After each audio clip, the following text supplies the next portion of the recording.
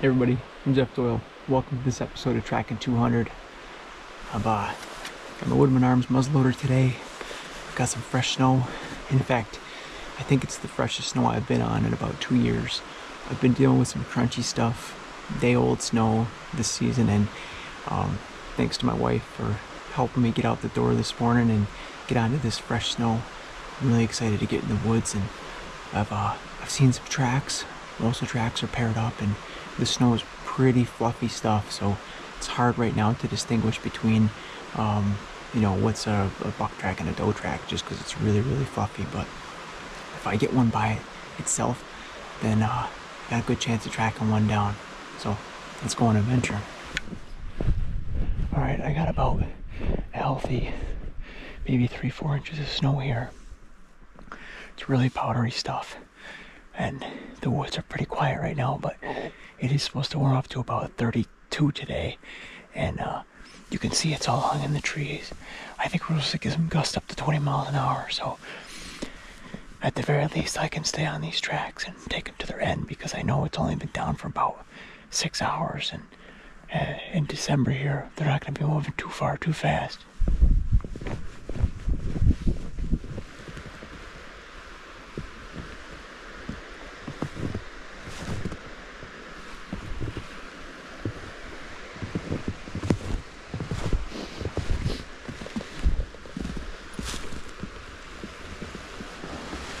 Oh yeah, one of these tracks is big. That one right there.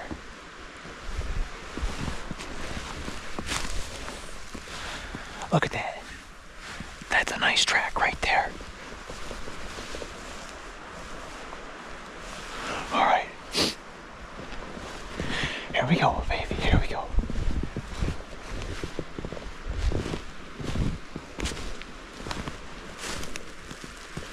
Oh boy, it's like a barnyard. Those are a bunch of doe tracks, but this other track right there, that's a good buck track.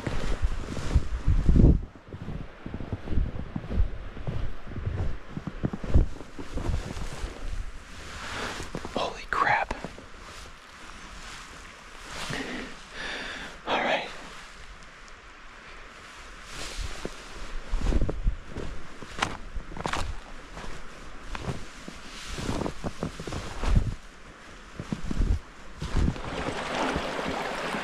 I just can't get over the size of this track. This is a big buck.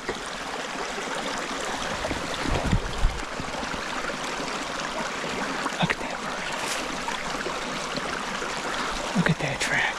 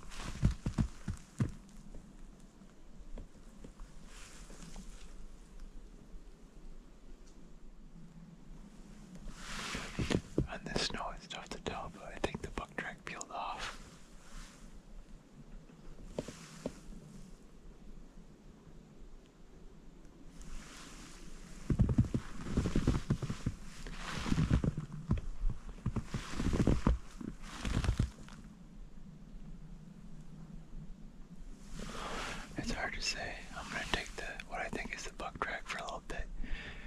See if it turns out to be him.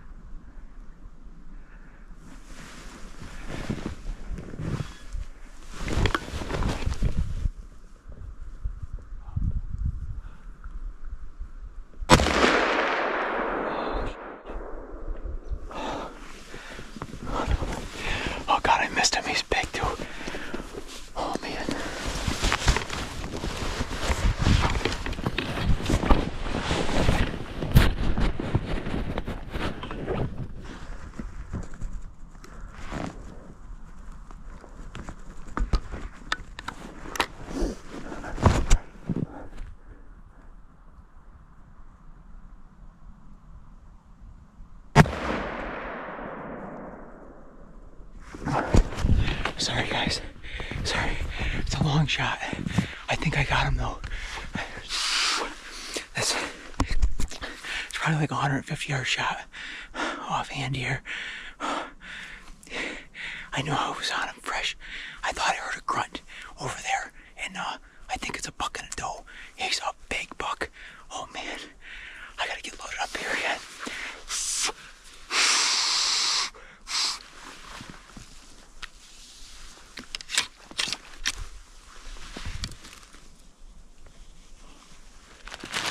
He ran a little bit and he stood broadside, kind of quartering away from me, looking back over his shoulder. He stood right there for me.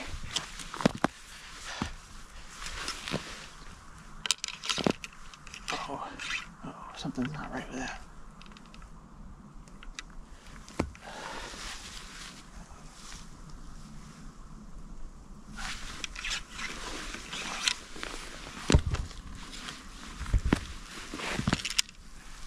What the hell happened there?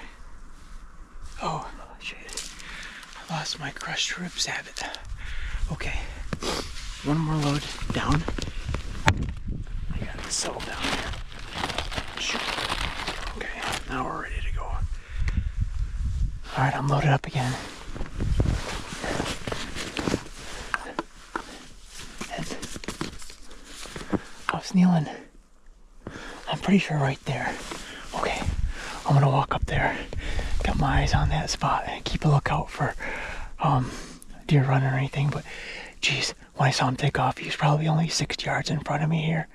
And I think he's with a doe or another small buck. There was another deer there, but he's got a big rack. I hope I had him on the second shot there. It was real nice, perfect open lane here. Just try to squeeze it off nice and gently. There we go.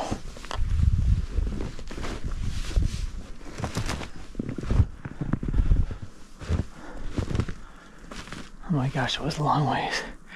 Maybe further than I thought.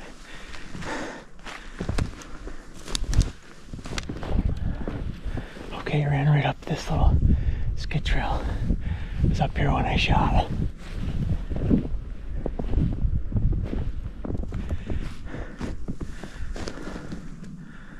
Oh no. I think this is where I shot.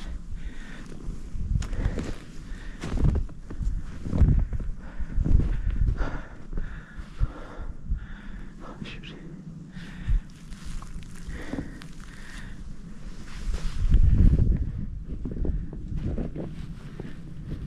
I don't see any hair or any blood.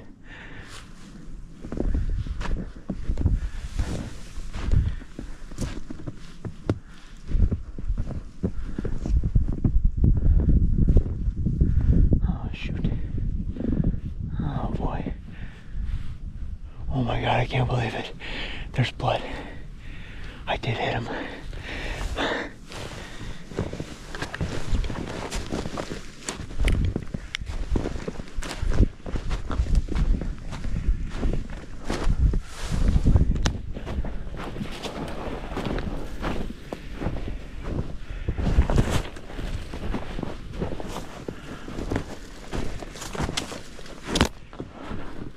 He bedded here. Okay.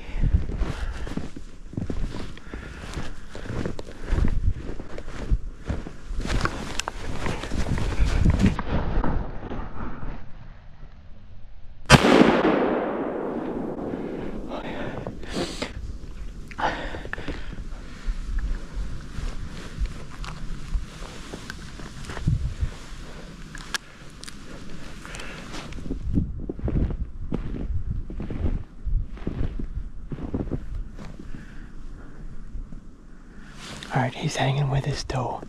So what I'm going to do is actually just give him a little bit of time to settle down again. I should be able to catch up to him. I don't want to push him too hard right now because he's just little tiny specks of blood. I want to keep him close.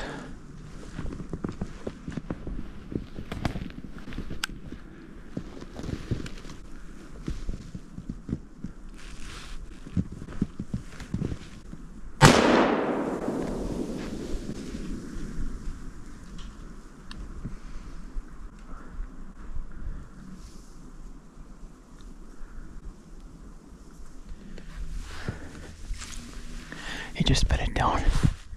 He's a giant.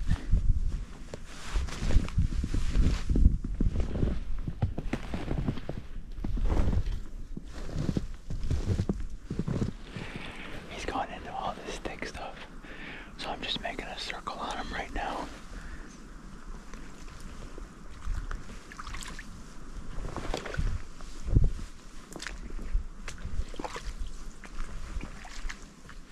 Alright, so he keeps bedding down, and I've just got one round left to me. I think the smartest thing to do is to let him bed. I'm gonna go down to the truck, get some more rounds. Unfortunately, I wasted one of mine, and then I'll come back. And that should give him enough time that he should still be here. He hasn't come out yet, and I just want him to stay in one spot. I don't want him running all across the country here. So that's my plan. Alright, so I came back to the truck and I got 2 more rounds loaded up. Put those in the pack, and it's been about an hour since I last jumped the buck, and I want to give him a little bit longer than this, so I'm gonna hang out here a little bit. I might take a little walk up in the woods here and see what I see for tracks, and then try to get back after him. Give him like maybe 2 hours. Alright, so I'm going straight up again. Plan is to get up in there close. I got it marked with on X, and then check the wind. Make a decision if I want to follow the track in, or if I want to try to sneak in there. Do a loop around him if the wind's right. Make sure he hasn't got out of there, and then just sneak in ever so quietly. So we'll see.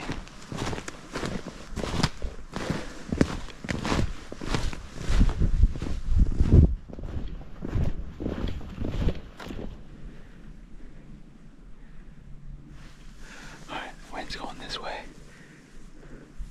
I'm gonna sneak around like that and get on his back track.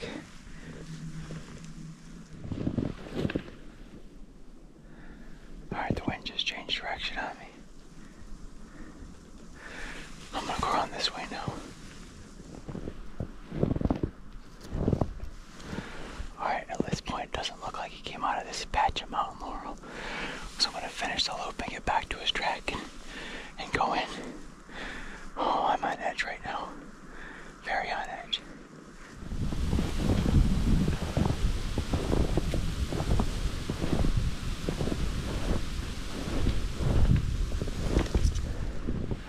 Alright, I'm back to the track. It snowed in a bit, so fingers crossed. Down here and he's expired.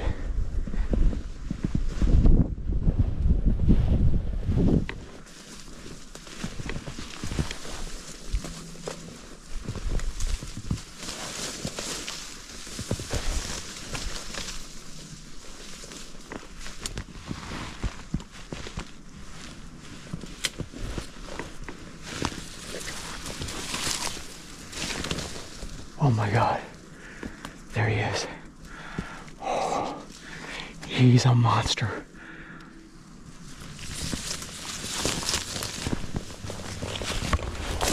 Oh my gosh. To be able to come out here just in these beautiful woods and hunt such an amazing animal, I have everything to give thanks to. Sorry, buddy.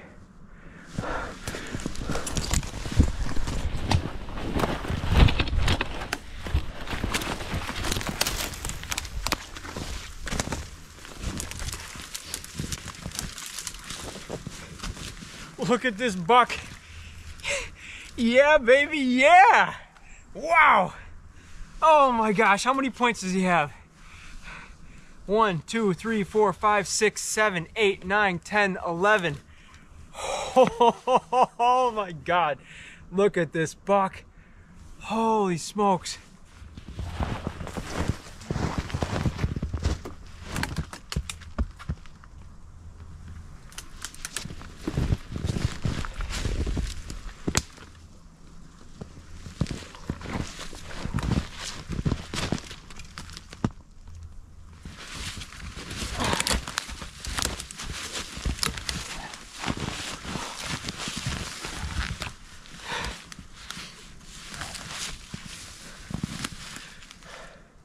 Boy, I I said it was a big track this morning. I said I can't believe the size of that track. And boy, it was. Big buck. Holy moly. What a gorgeous buck.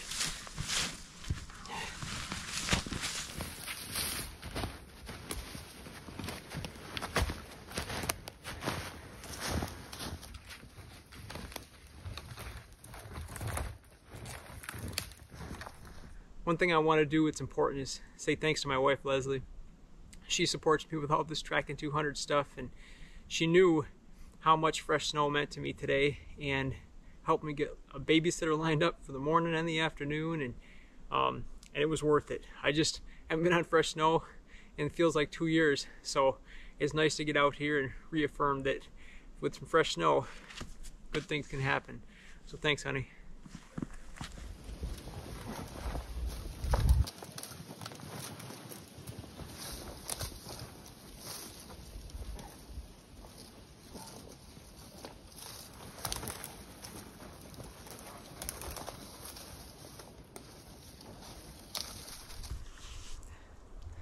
It's days like these you don't want the drag to end. The only thing here would make it better is have my hunting partner, my dad, with me. He'd love this.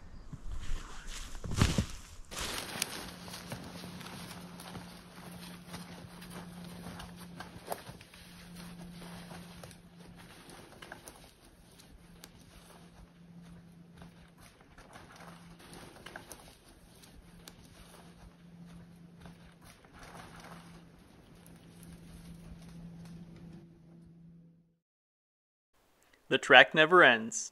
For more Tracking 200, join the Tracking 200 Facebook group. You can also follow the Mountain Hunter on Instagram. And if you enjoyed this video, go ahead and give it the thumbs up, subscribe, and ring that bell so you're notified when new videos come out. For official Tracking 200 merchandise, you can find the store link in the video description.